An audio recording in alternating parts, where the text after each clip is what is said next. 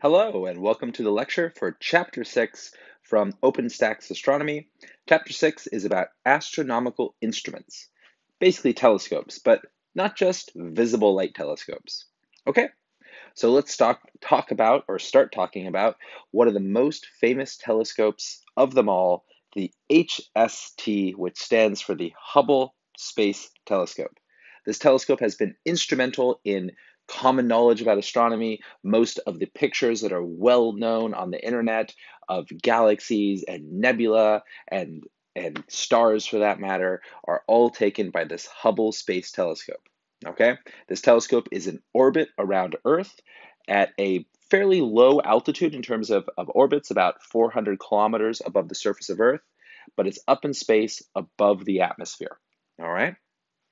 Now, when we look up into space, as we've talked about in previous chapters, we can look at space in a number of different ways. We can look at visible light and see the stars that show up within that spectrum of the overall electromagnetic spectrum, and that is between 400 to 700 nanometers. Okay, that's the visible light spectrum. That's going to show us the blue stars and red stars, all those visible stars. We can also look in the X-ray spectrum, and we can look at the light that is coming that is very high energy light. Because X-rays, just like they're used in the medical field, are very high energy types of light. And high energy phenomena like stars with the fusion that's going on inside of them, well, they're producing X-rays. So we can see that X-ray signature coming from X-ray sources, whether those are, you know, white dwarfs that are being fed on by black holes, whether those are neutron stars, whether those are just large stars themselves that are in their death throes, whatever the phenomenon, there are lots of types of X-ray sources. We can also look at infrared, and notice we're looking at the same part of the sky in each case, the Orion Nebula. And we can look at the infrared spectrum. We can see essentially the heat signature, or what we would associate with everyday heat here on Earth, because infrared light is going to be light that is less than 400 nanometers, okay? Or, excuse me, greater than 700 nanometers. All right, it's not less, it's greater, because the longer the wavelength, the lower the energy. So infrared light is greater, this is the infrared, right? This is a longer wavelength light, lower energy light. Infrared is used for remote controls. I talked about this in the previous chapter, but infrared light is also associated with temperatures of, say, body temperature, associated with the temperatures that are emitted by objects on the surface of Earth, or just other planets in general, the surface of planets. But that type of light is also synonymous with nebula. It is the type of light that's coming off of dust grains, tiny dust grains that make up large clouds. By large, I mean many light years across, that stretch across the galaxy. And so these large nebulas are emitting infrared light. Infrared light also passes through clouds that would otherwise obscure visible light. So it allows us to see behind basically these dark clouds, behind walls in essence, that we otherwise could not see behind. All right, but the point being is we're seeing the same portion of the sky in different types of the EM spectrum. All right, very much tied into the physics that we discussed in the last chapter, in chapter 5, all about why light is the way it is, why there are different types of electromagnetic spectrum, and so on. But here we're talking about what astronomers do to observe these different parts of the EM spectrum. Okay, so people have been interested in the sky for as long as humans have been alive. We look up into the sky and we're fascinated by this world that is right there looking at us all the time, but is inaccessible, that we can't reach, that we can't actually access. What does it mean? What's the significance of it? Well, for millennia, humans had no other way to look at the night sky other than with their own unaided eyes. But we could still collect data about the movement of stars throughout the year. Of course, that's due to Earth's movement around the sun. We could track that. We could align stones with certain phenomenon in the sky. Okay? But since about the 1500s onwards, we've been able to use telescopes. Telescopes are based on glass or other materials, but transparent lenses that allow us to focus light. All right? Every lens in an ideal situation, so a simplification of a lens, has a particular curvature right, as shown here, that allows for a focal point to be created at a fixed focal length. All right, F for the focal length. In other words, every lens ideally is defined by its focal length. The focal length is where the light will be focused. This type of lens is called a converging lens because it allows incoming parallel rays of light to get converged on a single focal point. There are also diverging lenses that cause incoming parallel rays to diverge instead, creating a virtual image instead of, in this case, a real image, because the light, the actual photons, as we discussed in chapter 5, are actually passing through this point. So if we were to say put a piece of paper or photoactive paper, photoactive material, or maybe a CCD that we'll discuss later in this lecture, if we were to put that at that focus, that focal point, then we'd actually be able to resolve an image, okay? That's what lenses do in that idea of forming an image with a simple lens, specifically a converging simple lens, okay? Now, a very, very basic and most ancient type of telescope, and this, of course, is about 500 years, that since telescopes have been first developed, is a refracting telescope, all right? So a refractor is a type of telescope, and it's based on the idea that there is a converging optical lens and a second converging eyepiece. That allows an image to be formed that the human eye can see when they look through the eyepiece. Many hobby telescopes today are refractors. They are refracting telescopes. But refractors have major limitations because they have to be very long. The longer the telescope, the better the resolving power, okay?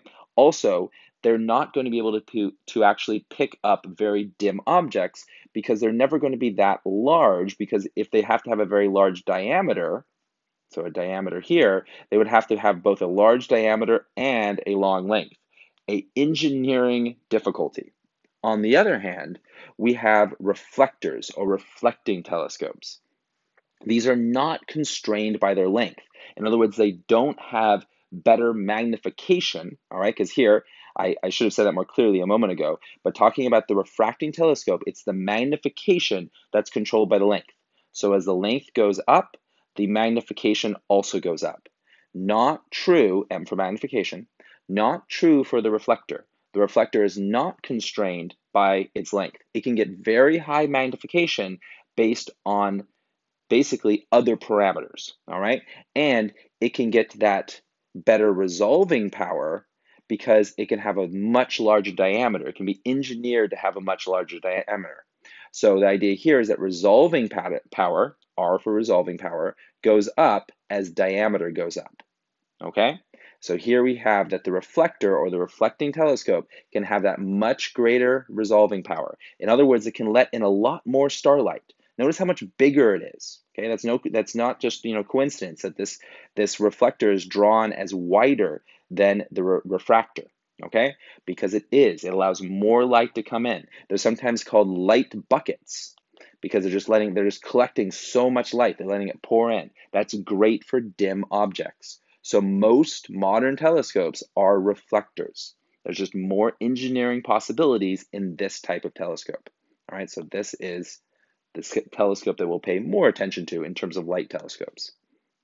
Okay, so discussing a little bit more about reflecting telescopes, we have the primary focus. This is a mirror, a curved mirror. The curved mirror, much like the converging lens we saw in the refractor case here, the basic principle of forming an image, well, the curved mirror also forms an image. Okay, that image is then reflected off a secondary mirror called a Newtonian focus. This is just an angled mirror. And then that is then passed through an eyepiece and then observed, right? So here is our observer. On the other hand, we can also have a Cassegrain focus where the mirror is not curved, the secondary mirror, and instead there is a gap in the primary mirror, which allows the eyepiece to be placed here and the observer just looks through the end. Both of these are designed. There's pros and cons to both. All right, here's an example of that Cassegrain focus, because we can see there is a gap in the center of this huge mirror, okay? This mirror here is the Yeppen, is the name of it, and it is about 8 meters across, which is about 24 feet across, 8 meters in its diameter, or about 4 meters in its radius. This is a huge mirror, very, very carefully engineered, because there can't be any imperfections in this mirror if we're trying to look at tiny, faint objects, such as distant stars, or the planets around distant stars, or distant galaxies, whatever it may be, whatever faint object astronomers are interested in observing and trying to understand, it's so important to see small, high magnification, but also to resolve very faint, dim objects, which is high resolution. All right. So here are some modern reflecting telescopes. We can see their construction with the very large mirrors and the way that they're going to let light come in by opening up some door in nighttime when the conditions are right, letting that light come down through, and then collecting it with a computer and then analyzing the results. All right. So another way to build those large mirrors, instead of just having one very carefully engineered flat mirror, is instead to make hexes and then place them together. Of course, this has the limitation that these hexes must come together with very almost perfect precision on the edges, or at least a way for computers to compensate for what are those disruptions in the edges of the hexes. Okay, so computer processing has been very integral in making this type of design more practical, because first of all, it's easier to engineer a number of hexes and then essentially glue them together, very carefully place them together, and then compensate for whatever disturbance that creates, because we know exactly where those lines are. All right, but again, processing power is very important for making these telescopes as useful as they are today. All right, in this case, this is the 10 meters, so even larger, over 30 feet in diameter Keck telescope, composed of 36 hexagonal sections. All right. Now, in terms of the history of these large telescopes, we can appreciate Hale, George Hale, who lived from 1868 to 1938, and whose progress in engineering made it possible to build large telescopes at the time, which were refracting telescopes, but were at that time the cutting edge telescopes of astronomy. Here is today a large refracting telescope, in fact, the largest one that is in use at 40 inches or 1 meter. All right, so it has a 40-inch focal length. You can see it is an incredibly long telescope, and that's why we don't see that many of this design. They're just not practical. There's too many imperfections that can happen in terms of trying to engineer this column so it doesn't buckle under its own weight. There's just so much more that can be done with a design like this, right? In terms of the actual structural support to build a reflecting apparatus like this telescope shown here, as opposed to making this work. Right, so we just don't see too many refracting telescopes used today, but there are still some, and it is interesting to think about, what their limitations are, and of course, the biggest one is interesting in its own right. So one thing that has been at the forefront of this discussion that I've been going over in the last few slides, discussing how we have these different types of reflecting telescopes for the most part, looking at particular examples, is these all exist on the surface of Earth, except for, of course, our first image where we started with the Hubble telescope. Well, the Hubble telescope is up in outer space. So why is the Hubble telescope in outer space and these other telescopes are on the surface of Earth? Well, you can imagine, first of all, it's much less expensive, still expensive, but much less expensive to build a huge telescope, here's a person for scale, on the surface of Earth, because you can access it and maintain it. Okay, you don't have to launch it into space on a rocket. So having, ground-based telescopes are, of course, 99% of the telescopes that exist. But there's a huge limitation to having telescopes on the surface of Earth, because that means that you have to look up through Earth's atmosphere. And Earth's atmosphere distorts whatever type of very faint, very small object you are trying to observe as an astronomer. So the best Earth-based telescopes are in high and dry locations. High because there's less atmosphere to look through. Dry because there's less water molecules in the atmosphere to obscure or blur the image. Okay, so high deserts are the ideal conditions for telescopes. You'll hear about telescopes that exist in the high deserts of Chile. That's no coincidence. That's a very particularly good location for telescopes. Okay? So here is an actual image taken of Jupiter from a ground-based on Earth telescope. You can see it's pretty incredibly detailed. We can see the storms in Jupiter's clouds. They're up, the upper atmosphere of Jupiter. We can see the bands due to the particular wind structure on Jupiter. And this was taken from an Earth-based telescope, the Very Large Telescope in Chile. Why in Chile? Because that is a high and dry desert. Those are the right conditions for an image like this to be possible.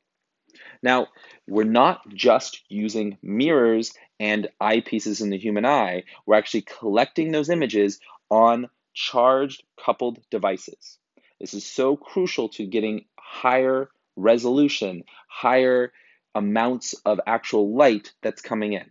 Because if you think about how much light actually passes into or onto a photographic plate, because up until we had CCDs, how besides just looking with the human eye and observing or recording what we saw with our own eye, how would we actually permanently save these images? Well, we'd put them onto a photographic plate. We put them onto some sort of actual image, onto a roll of photos, or even a Polaroid, however you want to think about it, some chemically activated photographic paper. All right. Well, that only picks up a certain number of photons that actually pass through the telescope. Sometimes only 1% to 6% of the photons that are passing through the telescope in the case of a photo. But if we're using a computer and a CCD, we're able to get much higher amounts of actual captured light, something on the range to 60% to 90% of the light that's passing through the telescope can get collected by these digital sensors. All right, so big innovation there, big progress in astronomy. And of course, these progresses in astronomy are just continuing every day, every year, and we're just getting better and better engineering breakthroughs. Now, up to this point in this lecture, we've been primarily talking about looking at telescopes as devices that pick up visible light. Okay, now we started with the idea that we can also look at X-rays. When we're looking at the Orion Nebula, we can also look at infrared light, from the Orion Nebula or any portion of the sky. But now we're going to talk about that in some more detail. Specifically, let's talk about infrared eyes. So this person here, this guy, we look at him and we see him in the visible spectrum, and we can't see his hands because they're behind a black garbage bag. But if we look at him in the infrared spectrum, we can see his hands glowing through the garbage bag. That's because they're warmer than the garbage bag. They're emitting bright light. That light is able to pass through the bag. Okay, so a couple things to observe, to kind of take into account here. One is that we're able to see something that would otherwise be invisible. Okay, that's the idea that we're able to see behind the bag. That's important for astronomy because that allows us to see primordial solar systems within nebula where no visible light can pass out of them. So this idea of infrared is so important for astronomy. Now, what's interesting about infrared is also that it has its own hurdles for detection. Because yes, we do want to see things. Astronomers want to be able to see the otherwise invisible. They want to be able to see behind the bag, so to speak. But that, as I said, comes with its own hurdles. One is that this infrared light is around us all the time. So if a infrared detector, an infrared telescope is built, it's going to be surrounded by light. It'd be like trying to use a telescope during the day. You can't see the stars during the day because they're washed out by the glowing atmosphere and the sunlight. Same thing here. You can't see infrared sources because they're washed out by all the other ground-based infrared sources. The telescope itself is emitting infrared light because the molecules in it are vibrating at such a frequency that they emit infrared light. That means the telescope must be cooled to very low temperatures so it doesn't emit light that interferes with what it's trying to observe. Okay? That means that infrared telescopes must be very cold and ideally must be in space where they can be very cold and not just pick up a lot of ice. Okay? Now, one thing, in addition to considering infrared, is just the idea that we want to split the incoming light from any source into its composite wavelengths. We want to take white light, or light composed of many wavelengths, and split it into particular wavelengths. And that's going to happen with this idea of diffraction, or excuse me, refraction. This idea that different wavelengths of light are going to bend slightly different amounts inside a prism and thus separate. And then those separated wavelengths, such as red, green, and violet, will create their own images. So we can see particular colors, and then we can look at the, say, particular elements that are associated with those colors. We talked about how different atoms have a fingerprint in terms of the particular wavelengths of light they produce. Well, this idea of taking a spectrometer would tell us what elements exist from a particular image. We can also look at the Doppler effect, because we can look at a shift to a known wavelength. So this idea of splitting light into particular wavelengths through refraction is so important to astronomy. It's happening with visible light, it's happening with infrared light, it's happening across the entire electromagnetic spectrum. We split light into its composite wavelengths. Okay? Now, in addition to visible light and infrared light, we also have radio waves. Now, radio waves are another form of light. Okay? This is long wavelength light. These are not radio waves in the sense of sound waves. Now you might think, oh, you turn on the radio, you hear it. Well, that's because the electromagnetic radiation is put into your radio, then that radio vibrates a mechanical speaker that creates a sound wave. But the radio wave that travels from transmitter to speaker, or at least amplifier, that is light. That's a form of EM radiation. It's only becomes sound waves at the point of the speaker, okay? So radio waves, a form of light, much lower energy than visible light, even lower energy than infrared light, okay? But radio waves are important for astronomy. There are lots of types of sources in the galaxy and beyond the galaxy that produce radio waves that tell us about important astronomical phenomenon.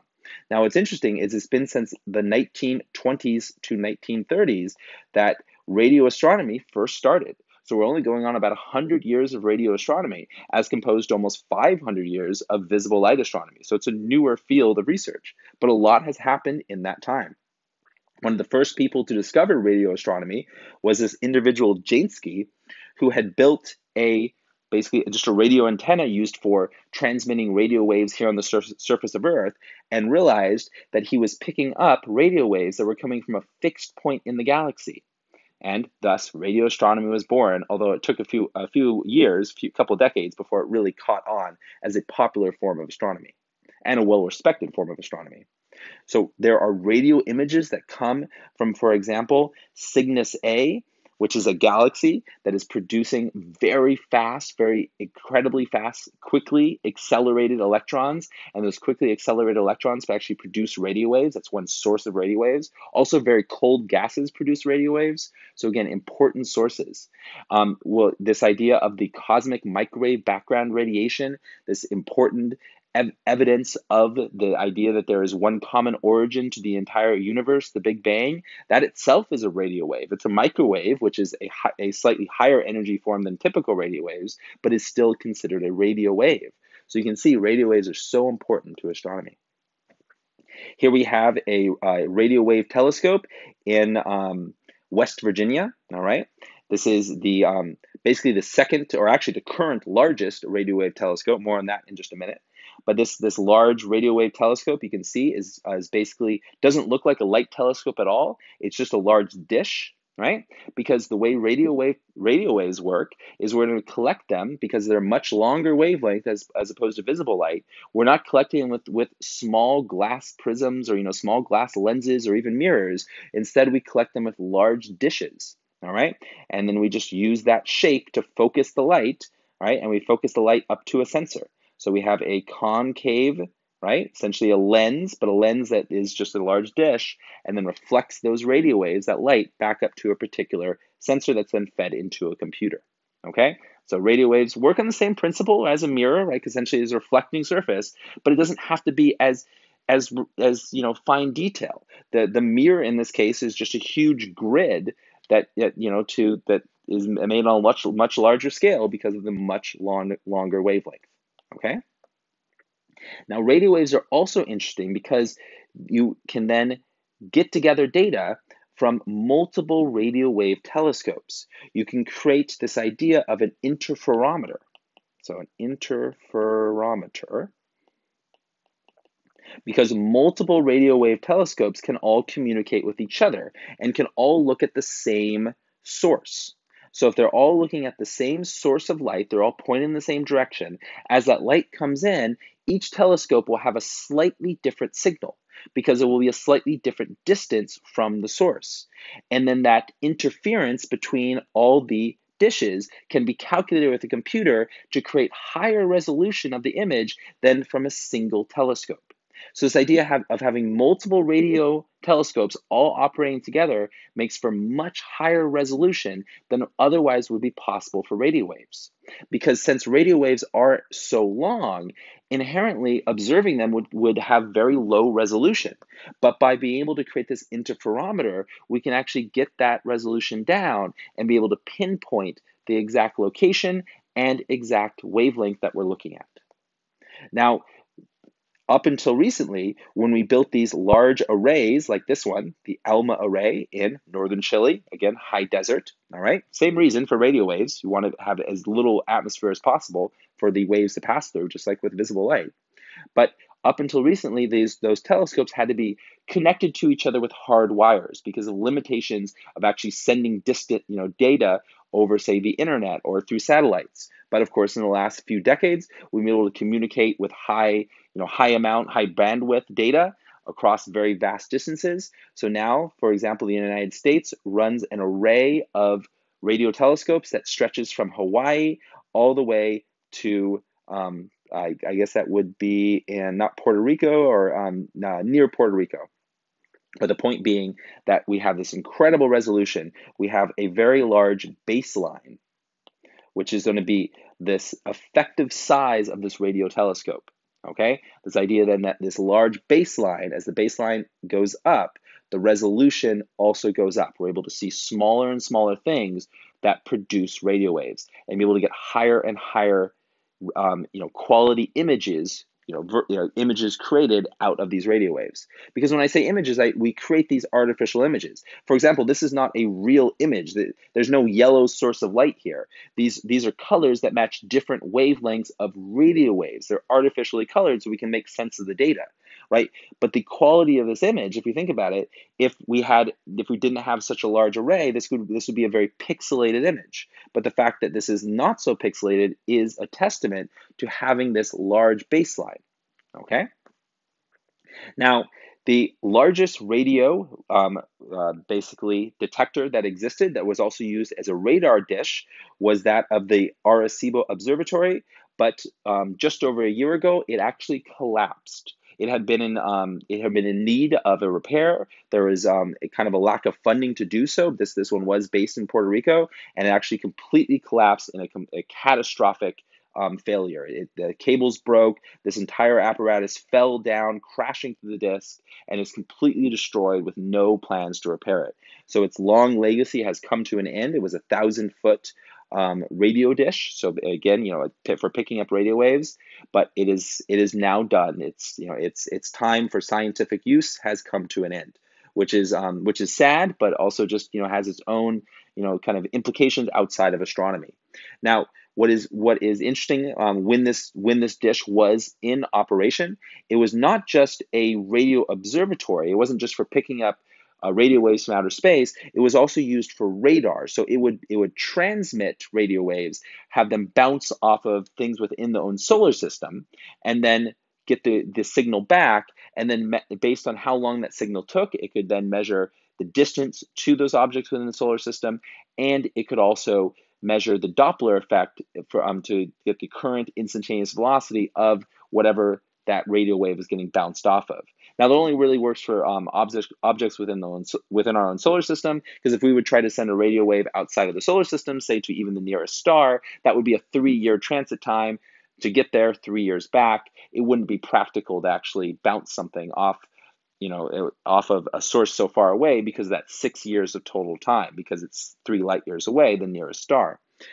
That said, the idea of a radar dish for locating things within the solar system at this high resolution because of the large baseline is incredibly important, because there are a lot of things within our own solar system that we are still very carefully measuring distances to, because we need to understand our own solar system in detail, whether that's to track, asteroids that could be on a collision path for Earth, or just to better understand, where we're going to go and explore and perhaps mine asteroids, or go to the moons of Jupiter, whatever that may be. We need to know the precise locations of things in our solar system. And this here giant radio dish was very useful for that. Okay? Now, there are plans to build another, even larger radio dish in China, but it is not yet completed. So we're currently at a point in astronomy where the world's largest radio dish recently was destroyed, and we don't have one. Now, in terms of getting up out of the atmosphere, something we've hinted at for a while in this lecture, we can get up into the upper atmosphere, even above the high deserts of Chile or any other high desert, by actually putting a telescope, in this case a radio dish or an infrared, and this one's actually used for infrared astronomy. It looks like a radio dish, but it's used for long wavelength infrared astronomy in an airplane. Okay, so actually flying it up at very high altitudes, about as high as this airplane can fly, a modified, just passenger jet, and actually doing astronomy up there above about 99% of the atmosphere, so almost in space. Okay, or we can actually, go into space itself, right? So we can send, this is the Spitzer Space Telescope, which is actually taking images in the X-ray spectrum. All right, so this is a telescope up in space. All right, actually, excuse me, X-ray will come next. So excuse the mistake. The Spitzer Space Telescope actually takes images in the infrared. All right, so it's another infrared telescope, just like the plane-based one, but the Spitzer Space Telescope is a orbiting telescope, as the name implies, space telescope, just like the Hubble Space Telescope. These are telescopes that are satellites, so they're in orbit around Earth. Okay, there are a few of them.